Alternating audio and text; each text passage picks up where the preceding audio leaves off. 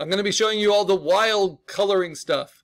So after we did duotone, hard-edged and soft-edged, then I did an offset layer behind that combined my line art with my coloring into one full layer.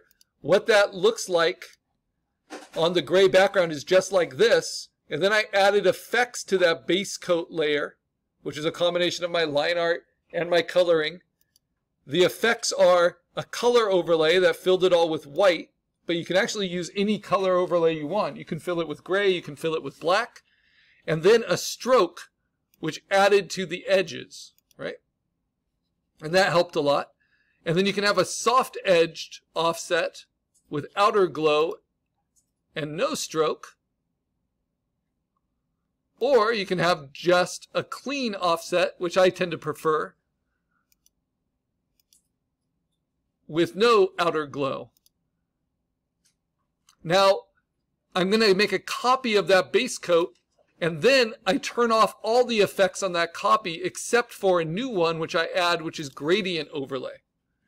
And gradient overlay gives me these options. Now, if I had it on normal mode, it would look like that. But I can change the blending mode of it so that it blends in with my image. I can even do it in more extreme ways, right?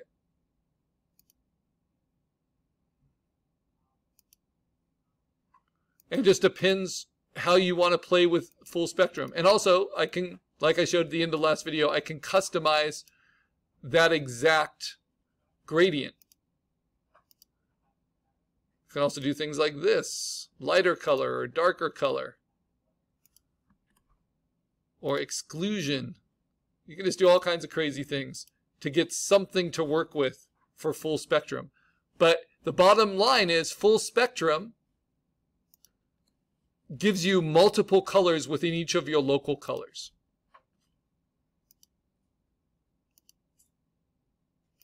So I liked the soft light use. And then now that that's at 100% as an effect, I am now going to right click and I am going to do what's called rasterizing that layer style. So that those colors are baked in now as a coloring option. Then I'm going to turn on my layers underneath, my flat color, my soft edge, my hard edge duotone. And then what I can do is I can fade it in, right? Remember my black line art's on top. And I can decide how much of that full spectrum I want. The other thing I can do, which I love, is I can use adjustments not for levels, though I could do that. I could goose the highlights and darken the shadows with levels. But even more so with color balance. So if I think that the greens are going too yellow, I can just go to the highlights and push those more towards the blues, away from the greens, towards the cyans. I can take the shadows, push those more towards the blue, the cyans, and the magentas, right? I can kind of find those full spectrum colors that really work for me. And in the midtones, maybe I push forward the reds and the magentas.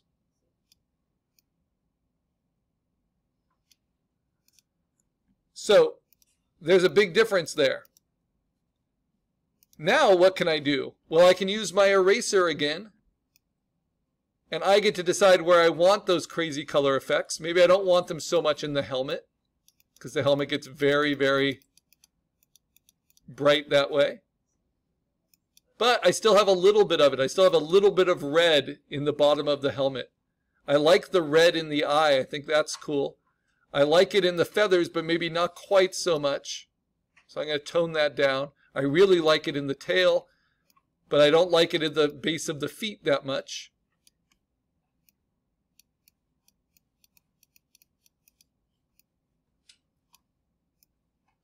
Because I wanted to kind of sharpen that contrast still.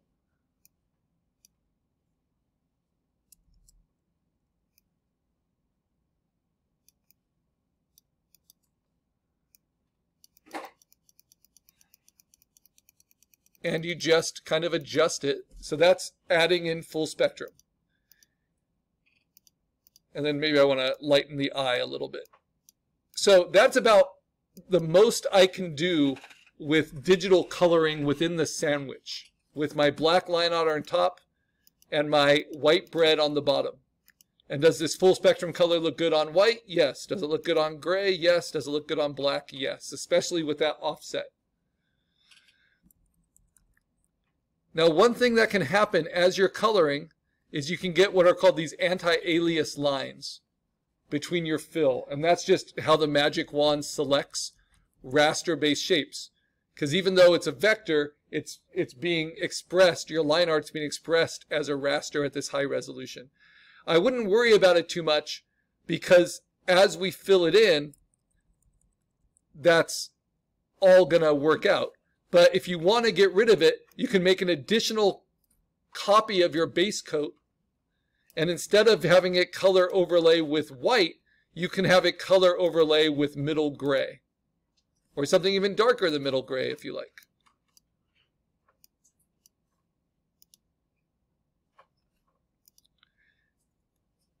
I'm going to turn off the stroke on it, and then I'm going to set that and filter it and blur it out just a little bit, Gaussian blur. And you can see by doing that, it filled in all those anti-alias with just a little bit of gray.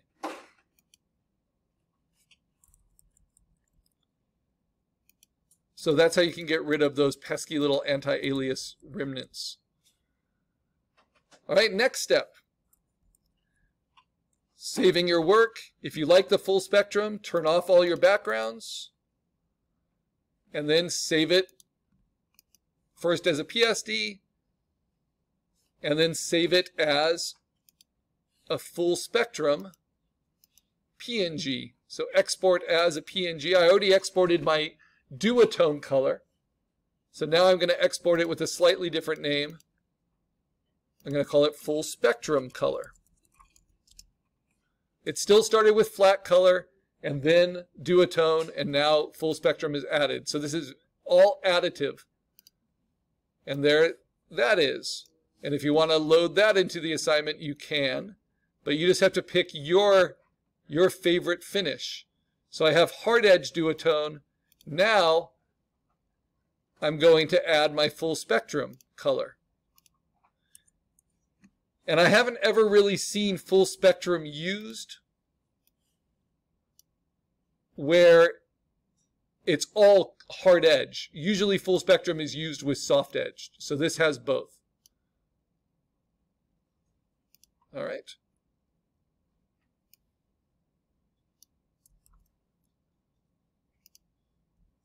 So I'm going to call this soft edge duotone and full spectrum color. Because if I showed you these images on your final exam and asked you to say whether they were flat color, duotone soft edge, duotone hard edge, or full spectrum, this looks like duotone hard edge, right? This looks like full spectrum, and this looks like flat color. And I want you to be able to recognize that, even if you don't use it in your own work. Okay, the next step.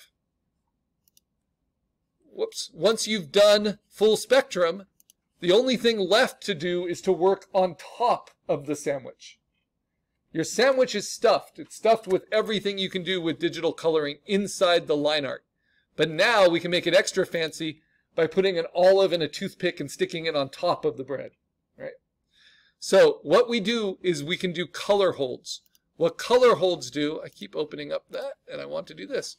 Color holds is like this highlight that's on her bracelets. And you see how that affects all of the line art underneath.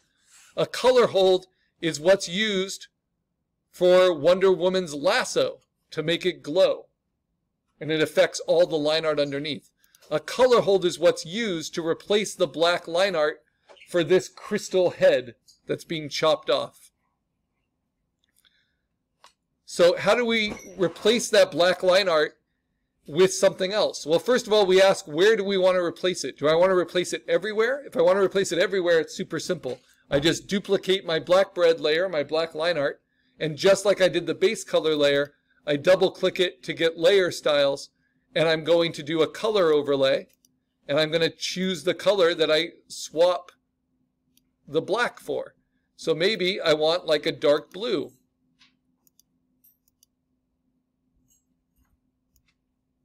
Or so you can see it a little bit better. More of a middle blue, right? And that's fine. And I think that works pretty well on the bird, but not so well on the beak or on the feet. So how can I change that? Well, what I do is select just the feet, this lasso around them,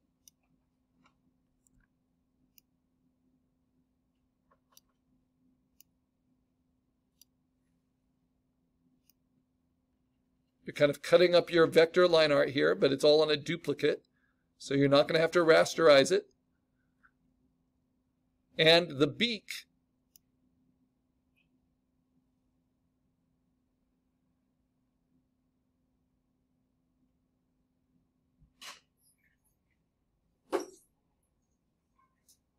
and we're talking about just the line art. I'm not worried about what's behind the line art. And then I'm going to duplicate that, Command J. And because I'm duplicating a selection, it rasterizes it automatically. And then I go to color overlay, and instead of blue, I'm going to choose, a brown or an orange. You can see it changing.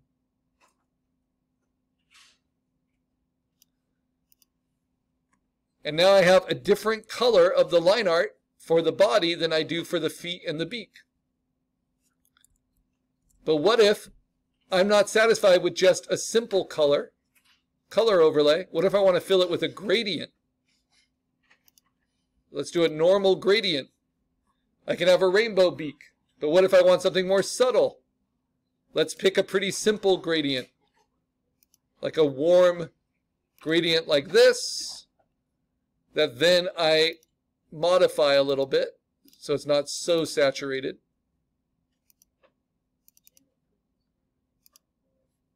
I mean, you just have so many options. Ridiculous.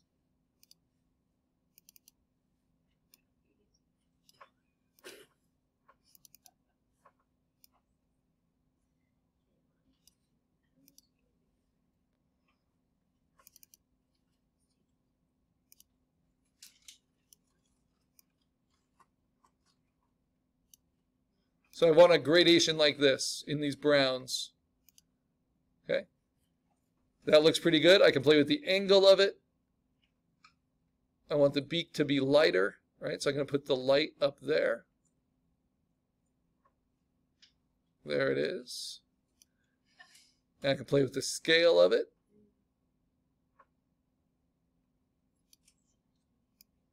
I can offset it. Just all these different games we can play. And if I want it to be darker than that, I can rasterize it and then duplicate it and set it on multiply. These are all special effects that go on top of your line art.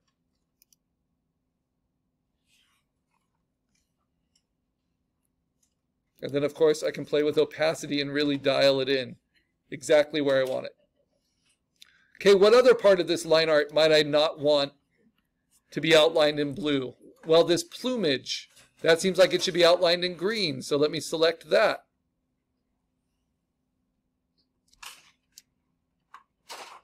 And this is me doing a lot of extra work that you won't usually find on a cereal box. But it's so that you know about these techniques. So now I duplicate that, and now I'm going to change that color overlay to a darker green, or I can do a gradient again. But this time I'm going to shift the gradient. Actually, here's even faster. I'll keep the exact same gradient. But I'm going to rasterize the layer style and then go to Image Adjustment, Hue Saturation, and I can change the hue of it to something more green, right? Or even, and I can lighten